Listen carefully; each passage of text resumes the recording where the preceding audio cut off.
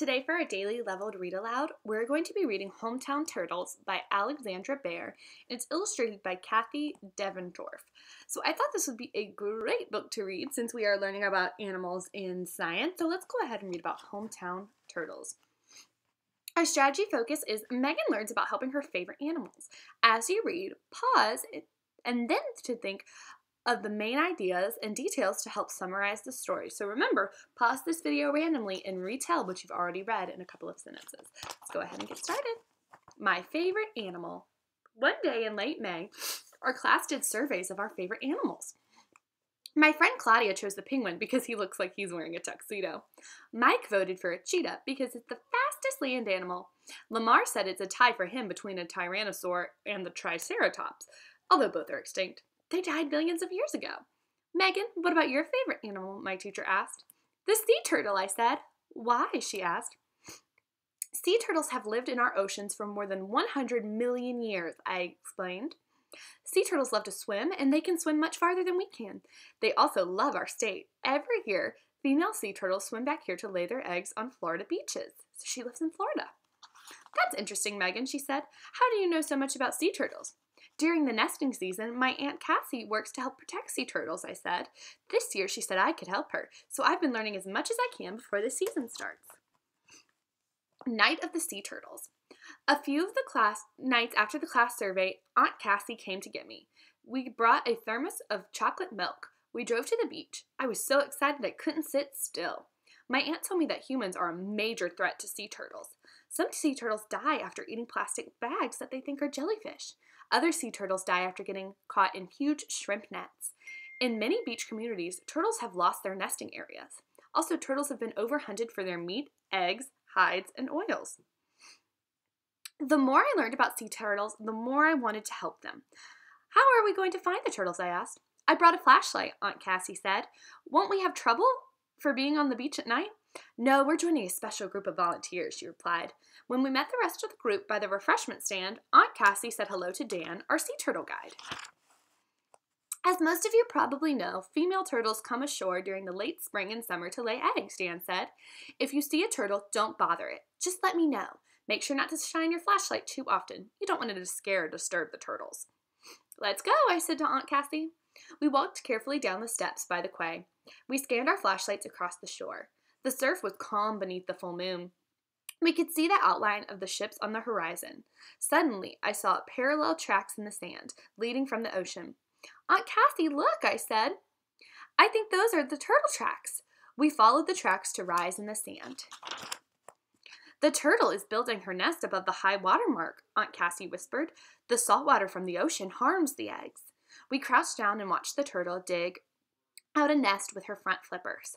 Aunt Cassie explained that turtles dig in moist sand so their nests stay intact. When the hole was around 16 inches deep, so that's over a foot, the turtle stopped. My watch read 9 p.m. Then the turtle started releasing eggs. After an hour, she'd laid about 100 eggs. Can you imagine if you had 100 brothers and sisters? That'd be crazy. I found Dan, who came over to our nest. He attached a metal tag to the turtle's front flipper. He said the metal tag would help scientists keep track of the sea turtle when she returns to lay more eggs. Then my aunt and I helped measure her shell. Before the turtle returned to sea, she buried the eggs in the sand. Even though the nest seemed safe, beachgoers, sand cleaning equipment, or animals could easily disturb it and damage the eggs before they hatch. We helped Dan set up a metal cage around the nest to protect it. The cage will stay around the nest until the baby turtles are ready to hatch. I hugged my aunt. I felt very happy. I guess people can make a difference, I said. Hometown Turtles. The next Monday, I shared with the class a poster I'd made about keeping turtles safe. It was part of the report I was going to give. Safety for sea turtles. 1. Do not disturb turtles or their nest. It's against the law. 2. Keep pets away from nesting turtles and hatchlings or baby turtles. 3. Do not cover turtle tracks in the sand. 4. Do not shine car lights on beaches where turtles nest. Hatchlings might crawl toward the headlights instead of towards the ocean.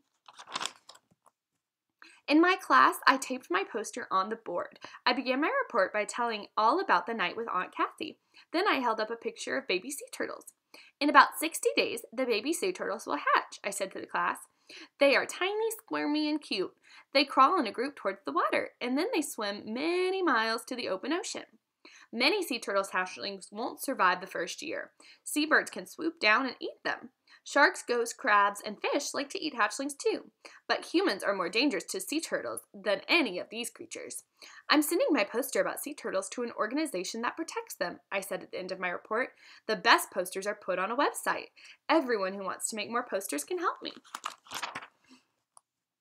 The class got into groups to do a poster. Each group did a poster about a different turtle. Claudia's group read about loggerheads for its poster. They learned that most sea turtles that lay eggs in Florida are loggerheads.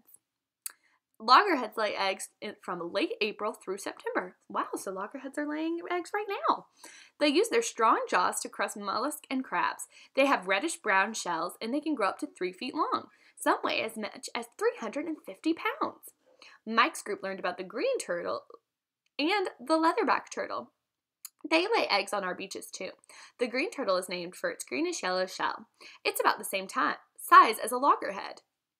Leatherbacks are the largest reptiles in the world. Instead of a hard shell, they have a tough, dark skin with white spots.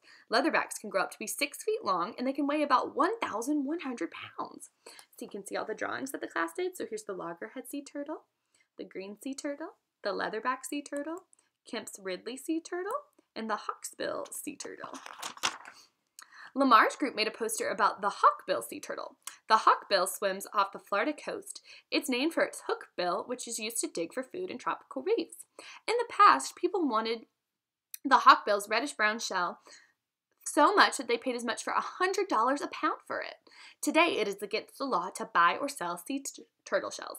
My group made another poster about the Kemp's Ridley sea turtle, which also swims off of Florida.